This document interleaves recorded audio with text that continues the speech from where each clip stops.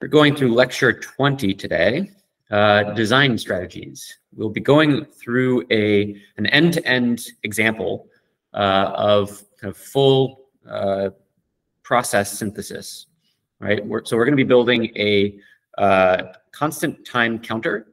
We'll start by kind of giving it a CHP description and then transforming that description in various ways, step by step, to get it to make kind of simple implementable pipeline stages. And then we'll be taking those pipeline stages, the CHP descriptions of those pipeline stages, and walking through a full implementation procedure in, down to production rules. So today's lecture gets us down to a dynamic single assignment CHP specification of a single pipeline stage of the counter.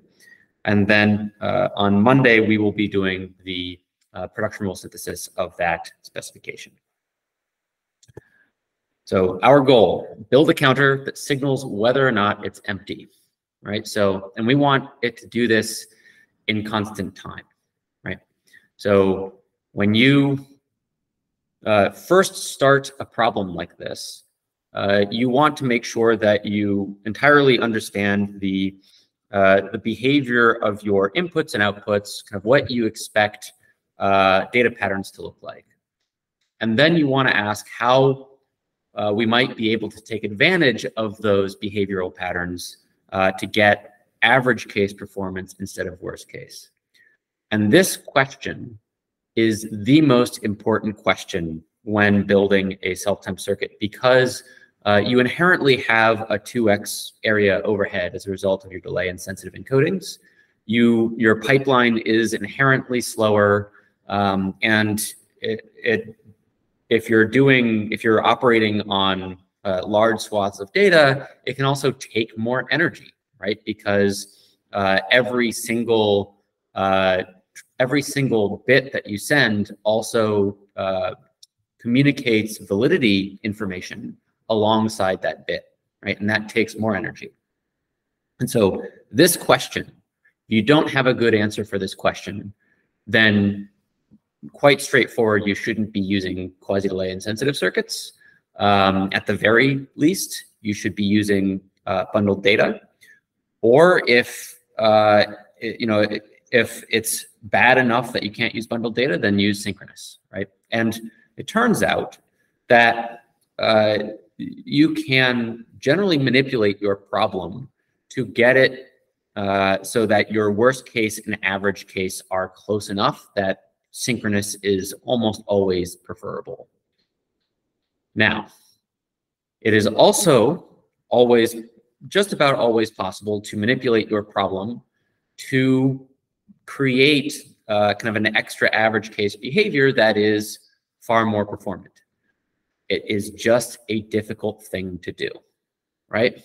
Possible, but difficult. And so for a counter, it's pretty straightforward, right? So if you measure all of the increment and decrement operations in the Spec 2006 benchmark, right? You measure every single execution of that, and you look at the carry chain length, right, for that increment or decrement, and you add up all of the occurrences of that, you'll get a distribution that looks like this. And it's basically just a logarithmic, an exponential decay all the way down to about 16 bits. And most of that is covered by 0, 1, or 2 bits, right, in carry chain, which means that generally you don't want to have to interact with the vast majority of your counter, right? And synchronous counters often end up clocking the entire counter, right? They have a clock that is not gated for the rest of the counter. Now there are asynchronous counters that basically don't operate on a clock, but that are used often in clocked systems. And this is the reason why, right? And so for a counter, a lot of the time, synchronous systems are able to get away with using a synchronous or an asynchronous counter. because you can make it constant time. And in this case, we'll be showing a quasi-Boolean sensitive constant time counter. All right. So basic description of the counter is shown above. We first initialize the value in our counter to 0. Then we send the status of the counter, whether or not it's empty, down LZ, and then receive the next command from LC. If the command is increment, then we increment the value of our counter. And if the command is decrement, then we decrement the value of our counter. Right? So it's a pretty straightforward definition of the counter. And then we can kind of look at what that behavior might look like in a very simple simulation, right? So we start with, so we have LC on the left here, and we have LZ on the right. And we start with LZ sending a 0 flag, right? So the counter is empty. The internal value of the counter is 0. And so the first command that we get is increment, and then that sets the value of the counter to 1, and we return not 0 down the LZ channel, right? Then we increment again, our counter goes up to 2, we return not 0 down the status channel, right, LZ. We can decrement, we get not 0 again, we decrement, that brings us down to 0, and we send 0 back down the LZ channel. So that's the behavior we're looking to implement. Is there a neutral command where it just idles and doesn't increment or decrement in this design? So the neutral command is you just don't send a command, right? So this is self-timed, which means that it can just sit there and wait while there isn't a command. Okay. If you're asking about like probe the status of the channel without changing its value, it turns out that we don't need that. And I'll show you why. But we'll get to that probably near the middle of this lecture. So our next step, once we've characterized the problem, is we want to break it down, right? And we use process decomposition, we use projection to do this, and we want to make sure to take advantage of our average case behavior. And it's very important that we do this, right? First, we have to answer whether or not we can, and then we have to make sure that we do. Okay, so here's our counter, right? And we want to break out the least significant bit. Right? So we've given ourselves some space in the specification here, and we're going to take this internal counter memory value, right? And we're going to break it out into the LSB followed by all the rest of the bits. Right? And so we have V representing the least significant bit, and then we have Vn representing the remaining bits. And so in the beginning, we initialize both V and Vn to 0. When we send down LZ, we send V is equal to 0 and Vn is equal to 0. And then when we increment, if V is already 0, right? If V is 0, then we just need to set V to 1. Right? So we don't carry that increment command up into the rest of Vn. And that's what allows us to take advantage of our behavior, right? Of our average case performance. Then if V is 1, we set V to 0, and we propagate that increment to the rest of the counter, right? Vn equals Vn plus 1. For decrement, if V is 0, we set V to 1, and we propagate the decrement out to the rest of the counter. And if V is 1, we set V to 0, and we do not propagate. Right? So now, for actually more than half of the increment or decrement commands, we only interact with the LSB, with the least significant bit. And the reason I say more than half is because statistically, if you go back and look at the distribution, we generally increment, decrement, increment, decrement. We don't get past that first bit often. Okay, so now we need to start breaking this process into two, right? We want to pull this process out into one that covers the least significant bit, and then one that covers the remaining bits, right? And so the first step in doing that is communicating all of our interactions with VN, right, over a channel, right? Basically separating those interactions with a channel in between. And so I've highlighted all of our interactions with VN, and we're just going to stick channel communication actions in between that, right? And so for initialization, we have on one side we set V to 0, and then in parallel we set VN to 0 and send a status down RZ which says VN is 0. Then we receive that status from RZ on this side. We now have RZ telling us whether or not VN is 0, right? And so we use that in our expression for LZ, which we then send out of our process. Then when we increment and V is 1, we set V to 0, and then we send a command, the increment command, down RC, and then wait for the status from RZ, right? And in parallel, we are waiting for the command from RC, incrementing VN, because we know it's an increment in this case, and then sending the current status back through RZ, right? So if you've ever programmed in Go, we've effectively created a Go routine that does like 3 actions and then remerges, right?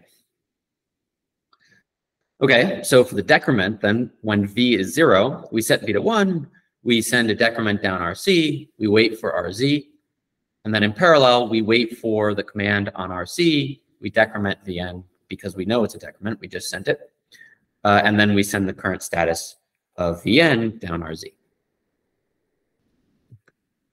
So the next step is to separate out the two processes. Now, we've done a pretty good job here of keeping our interactions with VN separate from our interactions with the rest of the circuit. So we can now highlight, right, all of the things that belong to the LSB are in blue, and all of the things that belong to the remaining bits are in red. And so we can actually, use projection to just split these apart into separate processes. And so, previously we had, if you look, we had VN equals 0, RZ send VN equal to 0. That just goes straight into the initialization of the other process, right? We had RC receive RC, VN, increment VN, and then send down RZ. That ends up here in the condition for increment, right? Wait for the command from RC. If it's increment VN, and then send the status, right? And the same thing for the decrement. Now you'll notice that this process spec is identical to the one that we started with, right? And so this transformation, basically we can just recursively do this transformation over and over and over again. And so now this is what our counter looks like, right? We have individual bits with processes communicating to each other over the command channel and the 0 channel, right, Z. And so if we increment, that raises the value of our first counter to 1 and then sends not 0. We increment again, and that sets the value of our first counter to 0, forwards the increment command, forwards not 0 on our status, because we know that this is an increment, it's going to be not 0 on the return. And then sets 1 in our counter above, we get not 0 here, and we receive the not 0 on RZ. Right, so these values are RZ, right? The internal variable that we've got here, and here and here. Okay, then we send not 0 back down the counter. And we're executing another increment in parallel here, right? Increment along with this not zero flag. So that increments this, and then we send not zero down here. Then we receive a decrement. So right now the value of our counter is 3, right? We started with 0, we did 1, we did 2. 0, 1, 2, 3, decrement, 2, right? Not 0, decrement, and we're in this in-between stage, right? So we go back down to 1. Everything above here is 0, so now this forwards 0 down the status, and that sets our RZ variable, internal memory, in the first bit. And then we execute another decrement in parallel, and we get 0 as a status on the output. Okay. So then we want to simplify this specification a bit, right? This is the thing that we want to synthesize because the rest of the counter construction is just repeating this over and over and over again. And so our first step is to take this conditional statement and these conditional statements and flatten them, basically combine them together. And so now we get, if it's an increment and v is 0, then we set v to 1. If it's an increment and v is 1, then we set v to 0 and send out RC, wait for RZ, right? Same thing for decrement. All right. So our next step is to flatten this out into a dynamic single assignment CHP specification, optimize it pre-implementation, right? Basically do everything that we can to make design decisions before we create production rules. And so we need to think about the environment of just this process, right? What are its possible input values? What are its possible output values? And then what values does it need to store? What are some common interactions between all three of those things, right? How can we tie together the encodings of those three in ways that those common interactions line up in our event space, right? So that the common interactions have cheaper encodings overall, right? And then when is our internal memory switching and when is it stable? Because that determines what we can do with our internal memory with respect to our forward drivers and or our input enable. Then we want to pick our communication protocols for our input and output channels and the communication protocol for our internal memory, right? Because there are other internal memories than just the nlatch, and those will be presented in the next lecture. We also want to pick encodings for our input requests, our output requests, and all of our stored states. Maybe having a 1 of 2 for our counter value and a 1 of 2 for our above counter state is not a good idea, right? Maybe we want to combine those in some way. And then we want to take all of these things, right? Use our knowledge of common interactions and group all of these common interactions into much cheaper encodings, right? Event encodings. Now, it's easy to say all of this. It's much harder to do all of this. I can tell you that the counter design actually took me 3 months to do, right? And that's just 3 months of design space exploration, of repeating this over and over and over again, right? I go through this process, try a particular organization of all of these encodings, come up with a design, go back to the beginning, try the process again to come up with a different organization using what I've learned before, right? And so this is very much an iterative process. And the final bit of recommendation that I can give is any time that you can, take complexity of the process that you're building and push it out to the environment, right? Because as long as you keep doing that, as long as you can keep doing that, then you're kind of good to go. Keep in mind that doing so is a greedy algorithm and can get you into trouble sometimes, right? Sometimes it's not always good to push complexity out to the environment. In general, it seems to work out. All right. So where is complexity in this so far? We have two channels talking to our process on the left, and we have two channels talking to our process on the right. And they seem to kind of coincide, right? Those two channels seem to coincide with each other. We always have a send followed by a receive, or we always have a receive followed by a send. And so that sounds very much like an exchange channel, right, that we covered in the last lecture.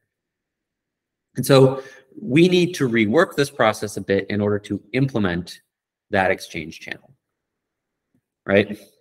And so if we recall our positive exchange channel, right, on the request, we have valid data in, that's our command. And then on the enable, when the enable goes high, we have valid data out. And so that's going to be our status information, right? So you execute the increment or decrement, and then figure out the status and send it back to the user. Okay, so how do we do that? Step one is we look at R, right? The right-hand channel. So right now we take RC, we send the command down RC, and then we receive the status on RZ, right? And that's fine. We have one caveat, which is the reset here, right? And so instead of doing a full receive on the reset, we're going to use a probe, a data probe. And so because, if we go back to here, because valid data, right, because data is valid when E is high, and because E is reset high, that means we're going to have valid data for the status on reset, right? And that'll tell us that the rest of the counter is 0. Then we just execute our exchange channel, right? Send the increment, receive, and then we use the probe again, right? Instead of receiving into some internal variable, we just use the probe. Okay. So then we need to do the same thing for our left-hand side so that we can then tie these together, right? Except we are kind of running into a problem. For the left-hand side, we first send the status, and then we receive the command, which is not great because we actually want to receive the command first, right? And so we need to do some kind of loop rolling here, right? We need to take this command on LC, and we need to roll it over to the end of the loop, right? And we need to take this command on LZ, and we need to do the same, right? So let's roll this command on LC through the loop and use probes here rather than our LC internal variable, right? So that's step one, right? So if the command waiting on the channel LC is increment, then we do the increment and we receive the value from LC, right? If it's increment and V is 1, we do the increment, we propagate the increment, and only then do we receive the value from LC. All right, so then we need to deal with this LZ channel. And again, we're going to roll this around to the other side of the loop, but we're also going to need to pull one out of the loop, right, to do that rolling. Right, so first we send 0 on LC, then we move the rest of the sends on LZ down to the end of the loop. Right, so receive on LC, and then send V is equal to 0, and the probe on R is 0. Cool, so now we can take our LC channel, and we can turn it into an exchange channel, right? And so this becomes basically setting our input enable, right, to the 0 value. And then this becomes a receive on a positive exchange channel. With the enable send being our 0 check, right? And so we've successfully converted the specification over to an exchange channel specification. The next problem is the overflow condition, right? We want to create a constant time counter. And right now, we are forwarding our request on R, and then we have to wait for that increment request to propagate all the way down the carry chain, and then the status to propagate all the way back to the carry chain for us to then send the status out L, right? So I'll show you that here. We have our overflow condition, right? We send an increment. That increment propagates. That increment propagates again. And then it propagates again. Eventually we get 0 on our status flag, which then has to propagate and propagate until we get to the end, right? And so that's that's not constant time, right? That's linear time with respect to the length of the counter.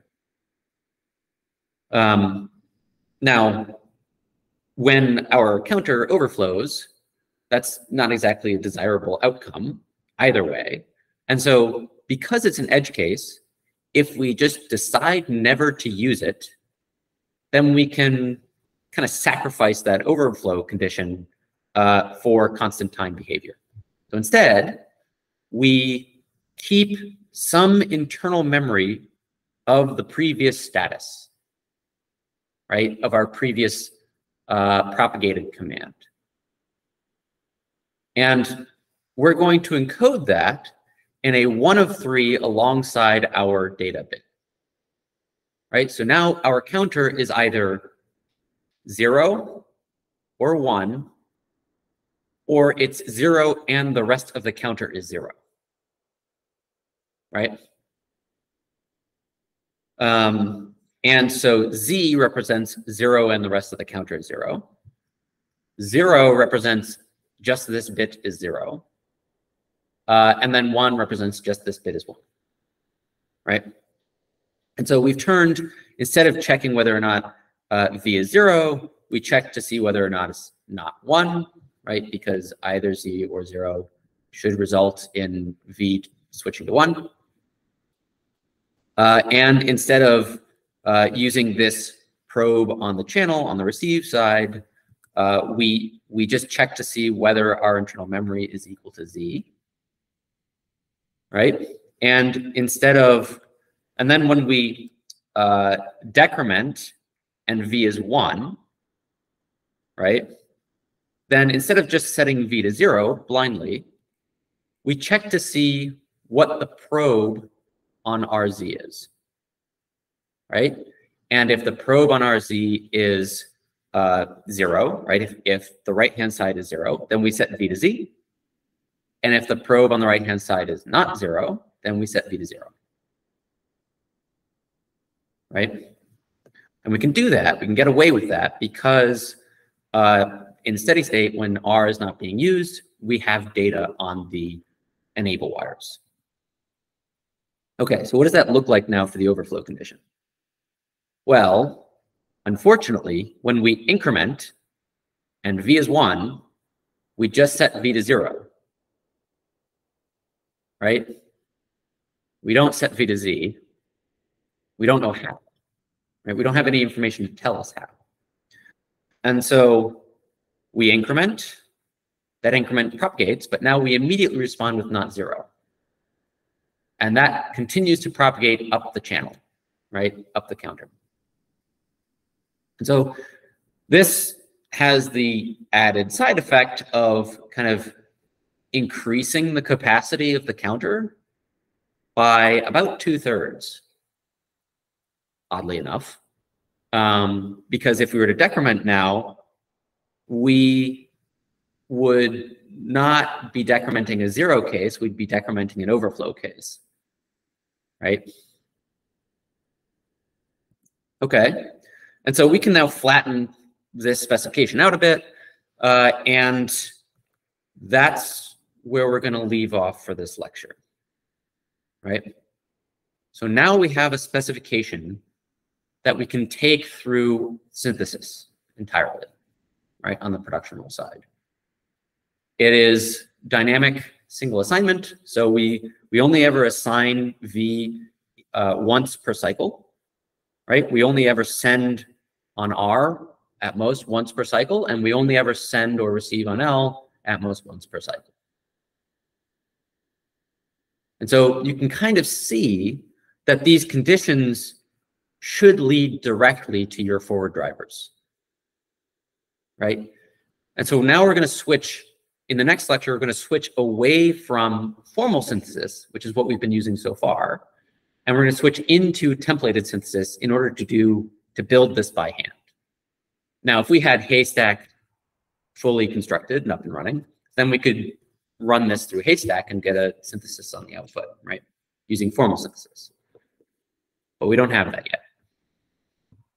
The single most important takeaway here is you have to find those average case behaviors and you have to take advantage of them, right? Otherwise, there's really, unless you're dealing with like extreme environmental conditions where you're seeing a huge amount of delay variation, you shouldn't be using QDI, right? Either take advantage of average case or you need robustness.